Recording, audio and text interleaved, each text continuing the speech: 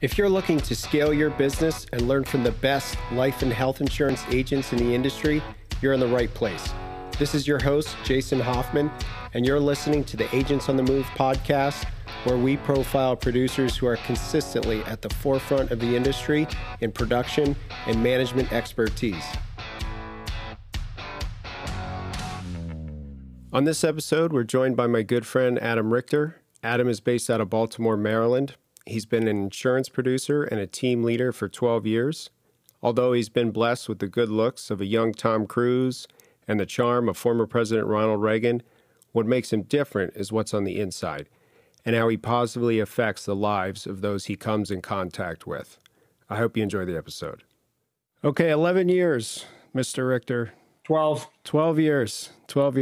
So you came from the circus. So take us back to the circus. And what took you out of it?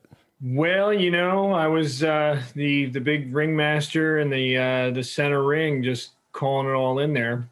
I actually was a show promoter back in the day. So I raised money for a bunch of different charitable organizations through the promotion of different events. One of them was a circus. So that's why everybody says I was a circus guy. So I was, pretty entrepreneurial, and I was working for somebody else doing this out of school. And then I started my own business doing the same thing. And then basically it was a paradigm shift of a lot of different things happening at once, which sort of showed me the law of diminishing returns was happening, and it was time to get out. So really it was kind of thing where when I was starting to look for work, all the headhunters who were kind of kids in my view, and they looked at me like I was an old man, basically did not have a lot of interest in an entrepreneurial type person who really kind of worked for themselves most of their career. And they didn't think I had much street value to corporate America. I mean, I kind of knew differently. I happened to bump into a friend of mine who worked for health markets. And then we were just chatting over dinner, at a bar somewhere. He was telling me what he was doing, and I said I needed some insurance potentially anyway. And then the opportunity sounded very interesting, and took an interview a few days later. And I was like on the last training of that year in like 2009. Yeah, came right in, right around the time you did. So you're on board. How long did it take you to realize that you could do this, that you were going to be a success? It's one of these things that didn't come super fast. And I thought with all my, marketing and telemarketing, I trained probably 1,000 people between all the businesses that I ran and was running of my own and all the phone and sales work. But, it was just a slightly different thing, and kind of unlearning and relearning some things. And so it took probably almost a month to 2 months. I was kind of transitioning out of something else. So, I wasn't 100% all in from the beginning, which I think slowed me down. We always want everybody to go all in, and, 100% effort gives 100% return. So I was probably guilty of that myself. So how long did it take you before you thought, hey, I think I'm going to quit? Like, when did that thought cross your mind? Oh, that was never going to happen. So no, I knew it was a good opportunity, but I wasn't quitting. Failure was not an option. So it was really just a matter of really understanding and learning it all. We didn't have a whole lot of training back then, and the platforms were very different from how they are now. So it was really just, it was so reading product guides that were kind of a lot of redundant information and a lot of different booklets. So it was hard to disseminate what was what, in the beginning, to understand the differences. My mom was real nearby. We would just sit and we'd study these product guides and try to understand the differences of what everything was to just kind of sift it through, and then realize, what was what. And then, just kind of craft the approach a little bit. And then, the first guy I went to see, I saw him like 3 times. I drove like 45 minutes to his house, like 3 different times, and nothing with a non-result outcome. It's like you sort of learn what was really happening in that meeting, but that's a meeting you'll never forget. And it's kind of humorous in retrospect, which was pretty exasperating at the time. So usually people have the embarrassing moment in the insurance business. What was your fall on your face moment, or when you could say you were like most embarrassed that you've been? I never really had any incredibly embarrassing ones. No tracking dog shit through somebody's house? No. So I've had some, maybe not embarrassing for me, but exasperating in what happened. It was one of those deals where I was in a person's house, and, it was like one of these kind of really disheveled stuff everywhere kind of places. And I think like 3 litter boxes and, 7 cats. And there my briefcase was as high up as I could possibly put it so it wouldn't touch anything. And then like the cat got up to where it was and sprayed it. So those are fun ones. Yeah, that was just the joy. And I don't even think I had a positive outcome on the appointment, and I shouldn't have been there, and I regretted going, and I threw the briefcase away. So 2 months in, you're starting to see some success. Was it a straight line from there, like clear skies? Did you have any low points? Did you hit any hurdles along the way? Well, it wasn't blue skies everywhere. It was, it was kind of fits and starts and just kind of getting the hang of what was going on and just kind of slowly learning it. I emulated all the people around me who were doing well in our agency and tried to take their lead as much as I could. It seemed like it came fairly slowly. I mean, I had pretty lofty goals, and I'm used to in sales jobs having high frequency production. So when it wasn't sort of like, everything's happening every day, all day long, you're kind of like, well, what's going on? It's just a lot of hard phone dialing and grinding and sweat equity. And really just, I'm a process guy. So it was really just kind of formulating a bit of a new process that was slightly different from what I was doing in the past in a lot of ways, similar, but just slightly different, and just figuring out the nuances to what was working and what wasn't. And then, it slowly started to progress. It definitely took a few months to click in. Do you think you could pinpoint a low moment that you had, whether it's one specific thing, and not necessarily in the first year, but over the course of 12 years?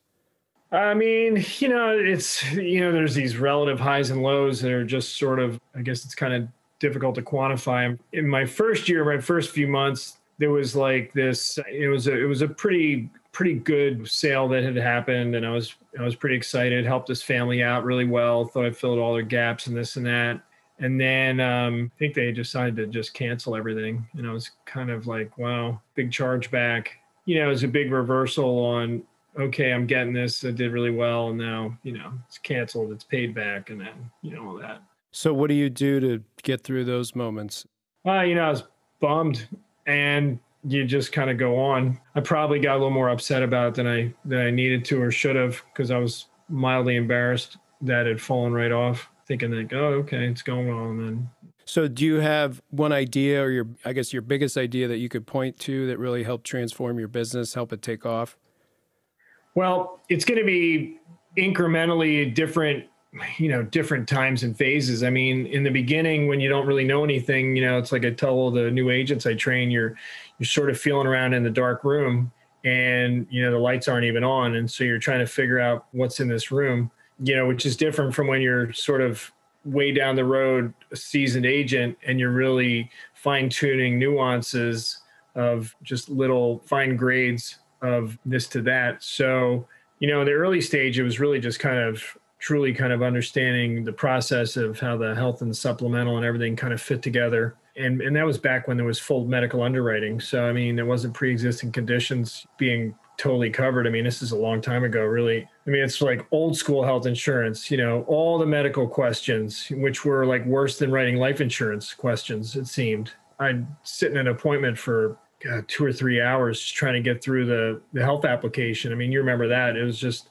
every condition, every medication. I mean, really fine lines of will they get it? Will they get a rate up? Looking at underwriting guides and all that kind of stuff. And then kind of having that horrible feeling that halfway through the appointment, when you thought they had told you everything so you could prep for the appointment, you find out like a whole host of things they didn't tell you that completely changed the dynamic of what you expect to have happen. And then, you're sort of backpedaling to try to make it work. I mean, those are not really knowing how to be completely prepared, just because, it's a book of knowledge. You got to, add page by page by page through the journey of learning everything, then you kind of see things coming, you understand them better.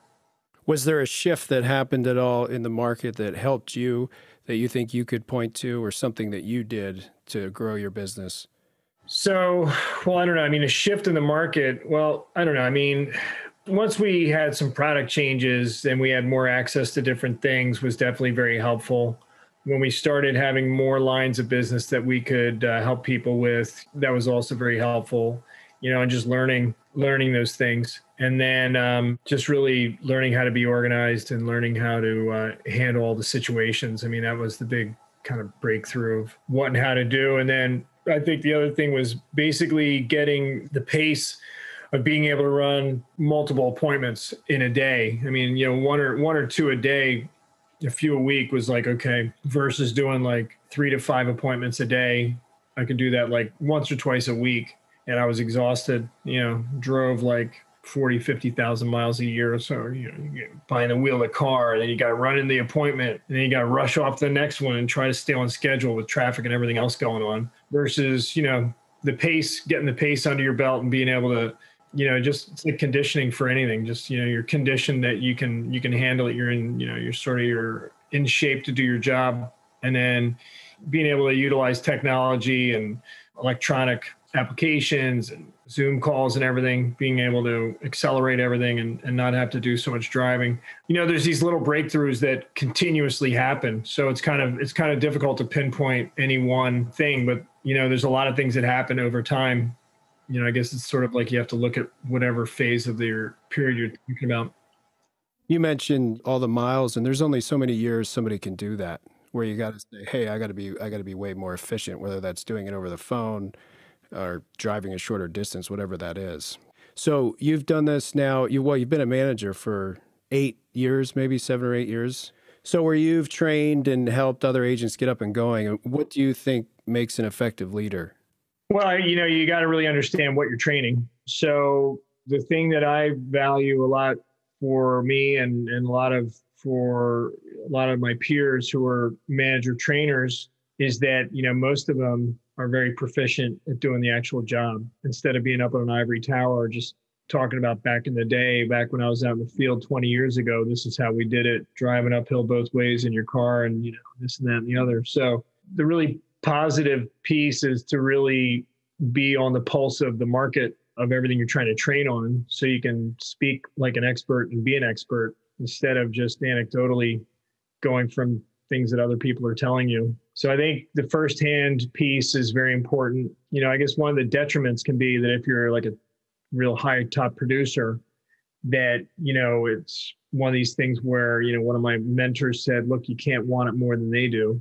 And it's trying to understand when to kick it down a few notches because not everybody starting out is at that level and maybe they'll never be at that level and, wanting it more than they do and the frustration level of trying to push rope, so to speak, that you have to be patient and understanding of what's going on and then really try to put your mind back to those early days of where you were and pace everything out. So from an experience standpoint, having done it and still do it is having the perspective of where people should be coming in and accommodating them in that, not only where they want to be, but also giving them the time and the patience to, learn and grow at a pace that's commensurate with, having success eventually.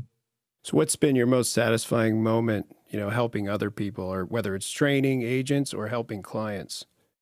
Well, it's kind of a different kind of piece of, the gratification you get from helping people and helping your agents. So, they're both great in different levels of, what you get back from what you're doing. So the biggest piece of me saying I'm doing noble work and really feeling a great sense of worth for what I'm doing, that I'm helping people and truly making a difference, unfortunately, is on a few really horrible situations where close friend died, young client, died, and I had to, I had to get the death benefits. They're super sad. One was a dear friend of mine. He's one of my very best friends. Pulled out in traffic. He was killed instantly. He had a wife and like 3 kids. Finding out that had happened, and then having to to help process a death claim for like one of my best friends. While it was a lot of money, he did need more life insurance, and we had actually talked about it. And we had an application that he was approved for, and he just needed to sign it. And he was dragging his feet about it. Do I really need it? Do I not? And, his needs analysis said he did. He finally said he was going to sign it. But the second one, he was about to sign the delivery, and he didn't do it. And 2 days later, he pulled out in traffic and he was killed. And we're talking $1 million policy that he had ready to be signed. I mean, his family, while they were very, very appreciative and grateful that, we had gotten his one policy through, I mean, it was $1 million policy, but it was another million that they would have gotten. And they saw the emails and the conversations back and forth with me urging him to do it, to finish it up. I mean, it's like these crazy emotional feelings. The other one was this young girl family, it's a longtime client. I help him in his restaurant. And then it's like his wife is a client. All of her sisters are clients.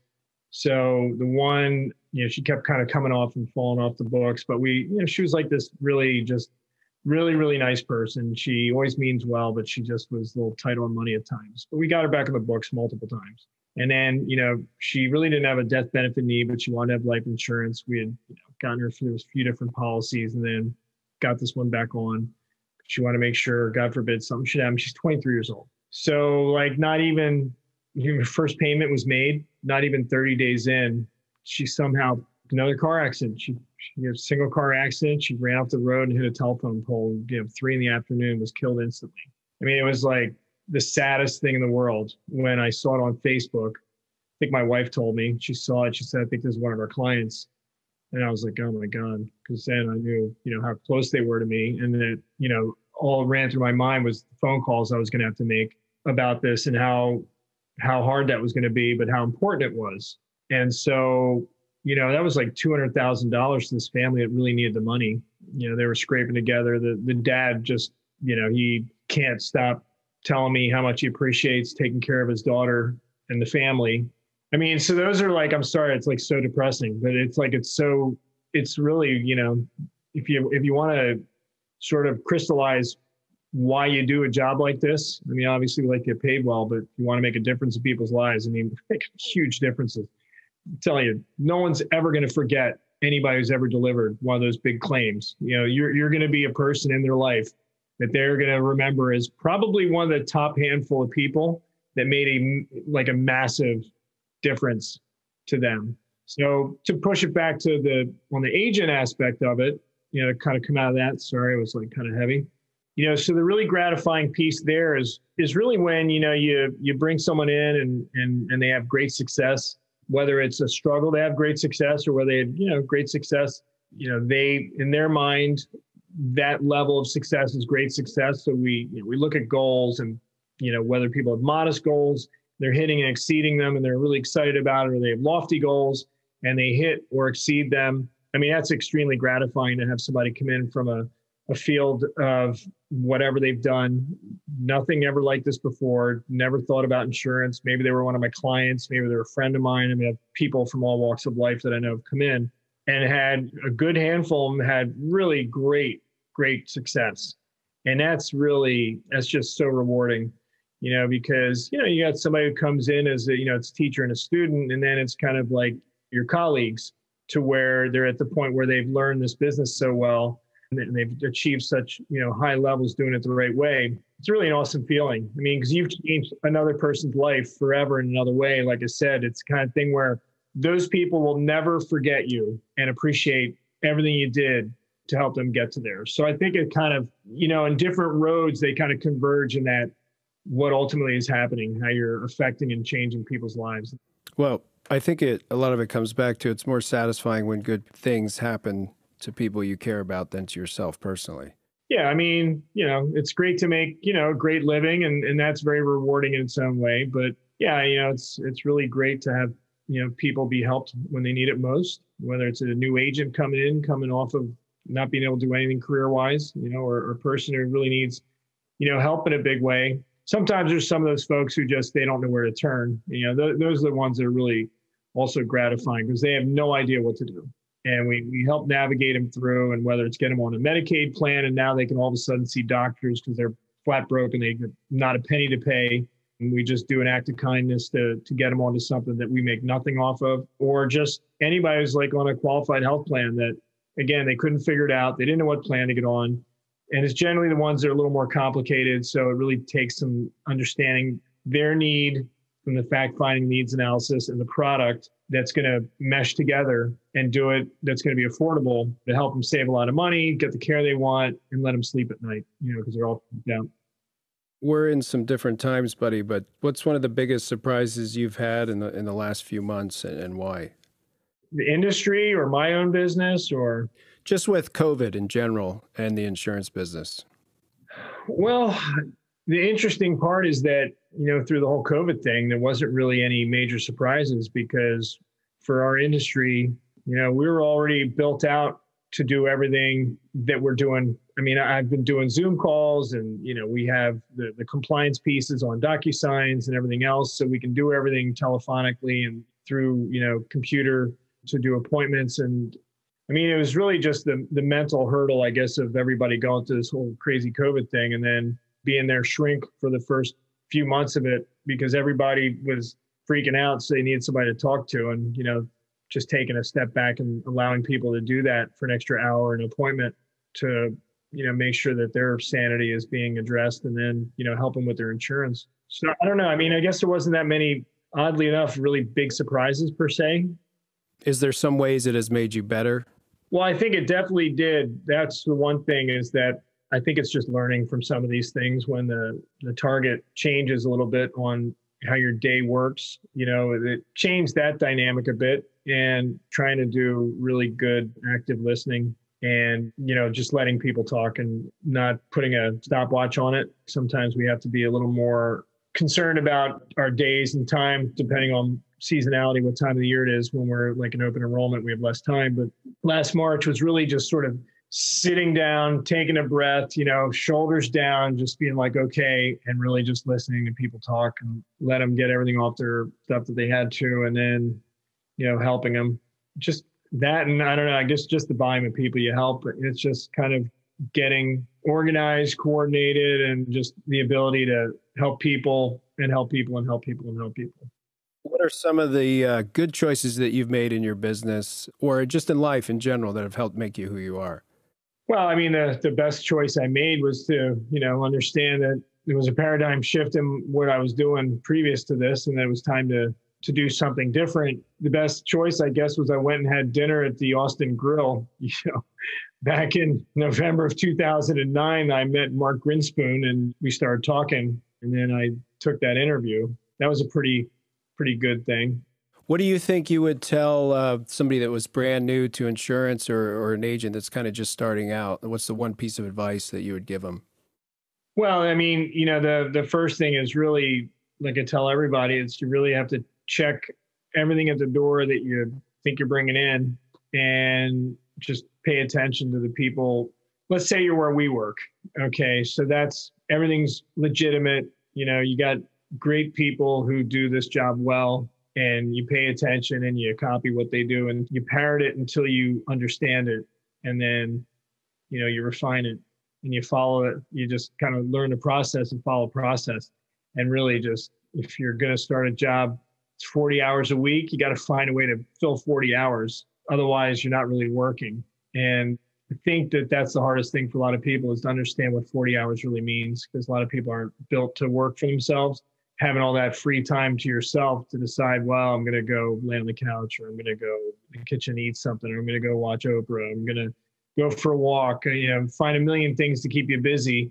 I'm going to read the internet while I'm trying to make phone calls, but 10 minutes later, you made one phone call and you're reading about sports. So just understanding the focus and how to work for yourself, I think is a big deal. If you had to pick one thing and, it doesn't have to be one thing, but is there anything you do over in your business career? Not really. I mean, it went about how it should.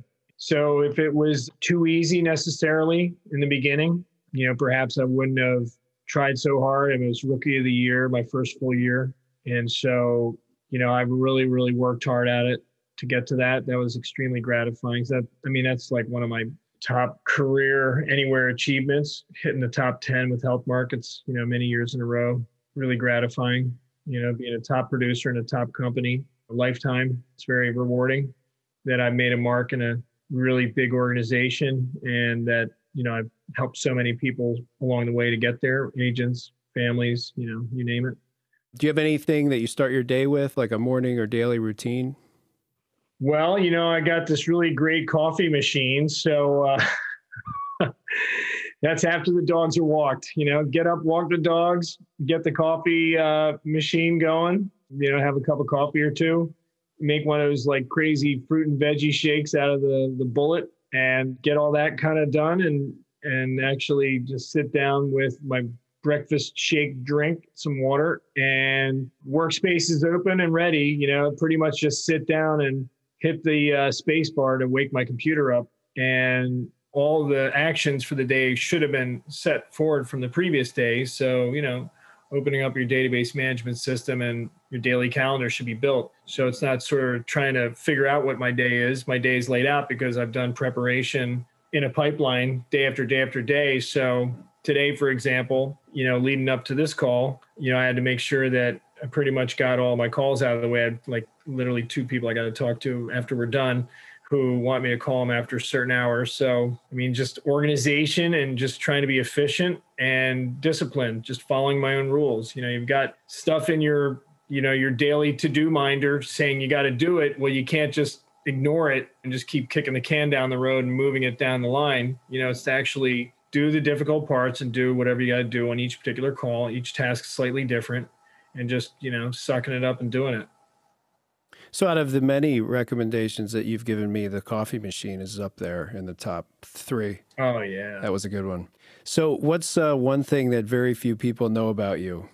What's one thing that very few people know about me? I don't know, man. Like, I'm a great athlete. I'm a real kick-ass snowboarder, national, international snowboarding extraordinaire, skiing since I was 4. All my outdoor sports I like to do. You're deceptive. Mm-hmm. I can vouch for your snowboarding expertise, by the way. So I am witness. So if money was no object and you didn't have to worry about money, what do you think you'd do for a career? If money was no object, meaning like if I could just do whatever I wanted to do and it didn't matter whether it paid a lot or a little. Yeah. I kind of like what I do. So I kind of like doing this. It's good to get compensated for what you do. It kind of keeps you moving every day. I got to think of a job that I would do. Boy, it's difficult because I'd probably just get bored doing whatever it is if it was some whatever. Oh, yeah. So I guess I'd want to be a rock star. We'll just say that. Okay. All right. There you go. Right. Except you can't sing. So. Oh, I can sing. I can sing. Well, there's another thing most people don't know is that I can sing, play guitar, and I've written about 50 songs. So. Oh, there you go. There's that. Yeah. All right. Well, I'll have to hear you sing. I've never heard you sing. Yeah. I could grab a guitar and do it right now. So what's one thing you'd recommend to other people that helps you, that you draw inspiration from, whether it's reading or writing? Crazy thing is that, like I'm working so much, and when I'm not working, I'm trying to kind of decompress my brain. I don't actually read much other than just like, news, sports, garbage reading. And all the insurance guides and manuals and about products. They're always reading that stuff. What ways do you decompress? A decompress is, go run or bike or, go jet ski or boating or snowboarding or paddleboarding. When I'm living at the beach, it's like get up in the morning, do the morning, all that stuff. And then before I get work and take a bike ride to the beach, take a swim, maybe go paddleboarding and then get to work. In the morning when it's winter and it's not warm like that, it might be, get up, do a bike ride or a run or something like that. Same kind of thing if I can do those things later in the day, if my day allows it to unwind like that. That's like the best, because stuff that you can't really, a lot of it's like you can't be thinking about other things when you're, I like to immerse myself in activity where you get lost in that activity, so you can't really think about the other stuff. That oddly enough, in like silly home improvements, like, painting or fixing a shelf or whatever, installing a shelf or fixing whatever. Like I fixed my washing machine this last weekend, which was incredibly gratifying. Well, sometimes those mindless things help us, take our mind off of. Yeah. It's brainwash because, washes all your, what you do out, and it sort of like stimulates a different part of your brain. So yeah, that kind of stuff, just, fixing stuff. Well, my friend, you are off the stand here. So thank you very much for joining us. I'm sure people will get a lot of value in listening to you. I didn't cry. Well, I almost Roy Firestoned you. That was close. I'm not going to cry, Roy. I'm not going to cry. All right, buddy. Everyone, thank you for listening to the latest episode of the Agents on the Move podcast. You can subscribe to the show wherever you listen to your podcast. If you thought the content was beneficial to you, please subscribe to the show, write a review if you'd like. We look forward to joining you again. Thanks.